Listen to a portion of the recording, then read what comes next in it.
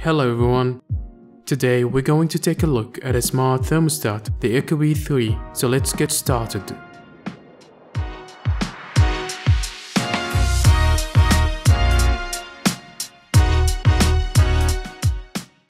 Unboxing the thermostat, you get the thermostat, a remote sensor with a stand, a quick start guide, an installation guide, some label and logo stickers, a power extender cable, some screws, a backplate and a trim plate as well.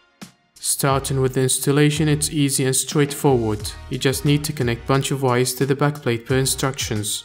Setting up your thermostat is quick and easy as well. Just need to connect it, wait for it to load up, then enter some information like your Wi-Fi connection and name your thermostat. Then to start using it, just approach it and the screen will light up and ready to accept user input. From there, you could look at the current room temperature and adjust the temperature by moving the slider up and down, or you could just resume the pre-configured schedule. And by clicking the cloud icon, you'll find out more about the weather forecast at your area. With the next option, you can also change the away mode, home mode, or sleep mode, so the thermostat can activate each mode according to a pre-configured settings. Now the ecobee comes with a remote sensor, which enables one great feature I love about it. So if you've got thermostat in room A and a remote sensor in room B, it can detect if someone is present in room B and adjust the temperature according to the barometer in that sensor. Or you could just let it take the averages of all sensors throughout your home. ecobee can have more than one sensor, and if you do, you can enable the follow me feature. So now ecobee can track you wherever you are and adjust the temperature so you can always be comfortable.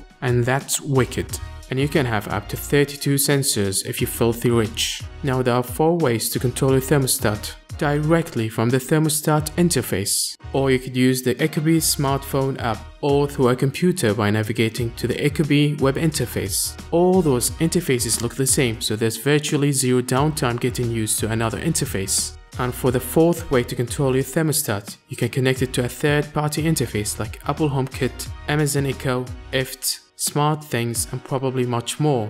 And of course, you'll need an active internet connection with Wi-Fi to control your thermostat remotely. And if you have more than one ecobee thermostat like I do, you will be able to choose which thermostat to control from the app. ecobee is smart enough to detect if someone is at home with a presence sensor built into the thermostat and the remote sensor.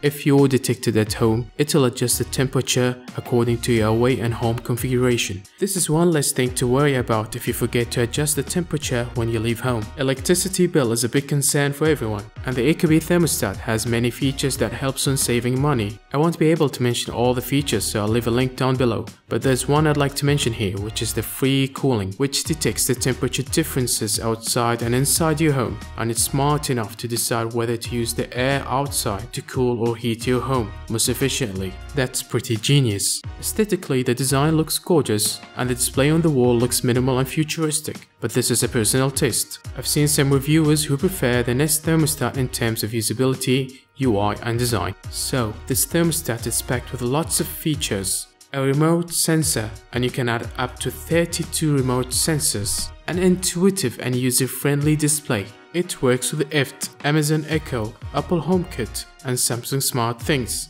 You don't need batteries. It draws current from the C-wire or by using the power extension kit. It's got a lot of smart features, as previously mentioned. And finally, it's priced well compared to its competitors like Nest and Honeywell Smart Wi-Fi. I've been using the ecobee smart thermostat for over 6 months. It can get sluggish sometimes, but overall, it's an outstanding product. So that's it guys. Thanks for watching. I'll see you guys later.